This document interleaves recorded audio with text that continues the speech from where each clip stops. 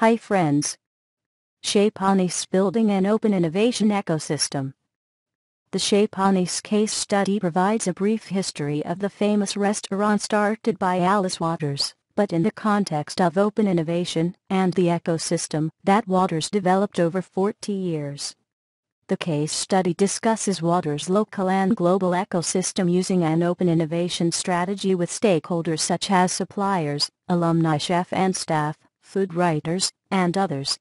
Over the years, Chez Panisse became a launching pad for numerous prominent chefs, suppliers, and food writers, along with a well-known edible schoolyard project ESY, that helped fund edible schoolyards across the country.